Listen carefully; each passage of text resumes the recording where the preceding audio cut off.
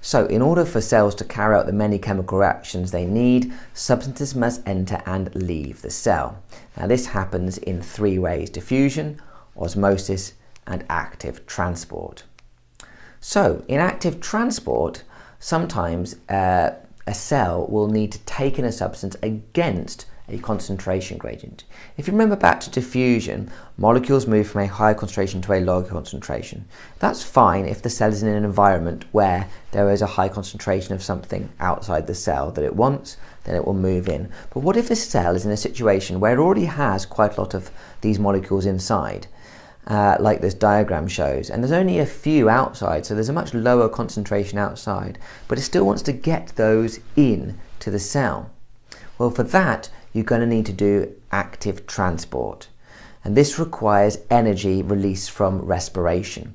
You can't move something against a concentration gradient without using energy to power this process. Diffusion is passive. It doesn't require any energy. The molecules have their own energy and you don't need to add any extra energy. But here, we need to use energy to move them against a concentration gradient from a low to a high concentration gradient. So active transport is really the opposite of diffusion. Now, a few examples in, where it will come up in your course are, the most obvious one is the absorption of plant minerals in the roots of plants. Okay, plants need various minerals that they get from the soil, things like magnesium and phosphates and nitrates. And these are in relatively low concentrations in the soil and therefore need to be absorbed by active transport into the roots. The other place will be in the small intestine.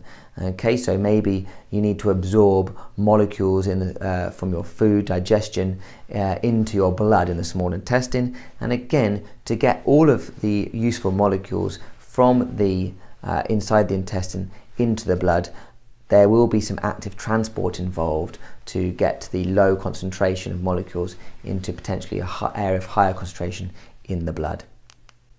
Okay, a quick concept check, true or false for these 10 questions, just to check your understanding of this whole section on diffusion, osmosis and active transport. Okay, so let's go through these. So diffusion can happen in solids, true or false? Well, that is false. Diffusion only happens in gases and liquids. In solids, the particles are fixed and they can't move around in the same way.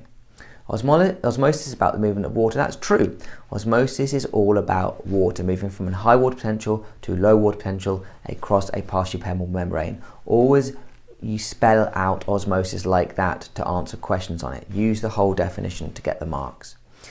The absorption of minerals in plant roots happens by diffusion. That is false. It happens by active transport.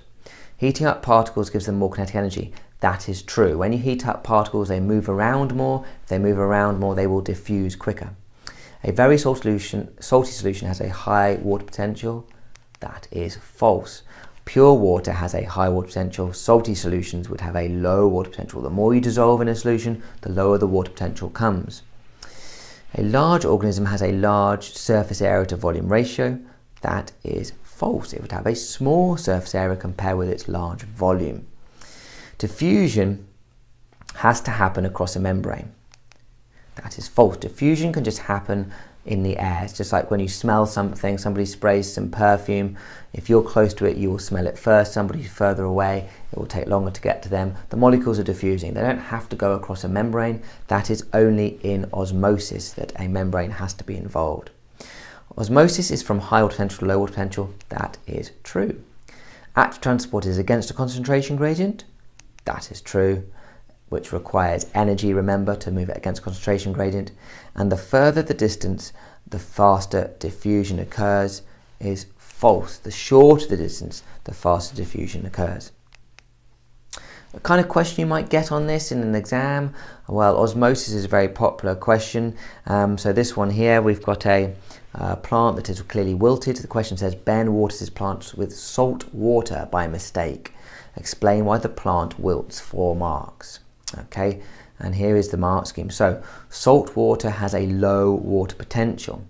Therefore, water moves out of the plant cells from the high water potential inside the cell to the low water potential outside the cell, across a partially permeable membrane by osmosis. Remember to spell it out, and there's the marks for saying those points. Therefore, the cells go flaccid or plasmolysed, good use of key words, that's another mark, and so therefore the plant wilts.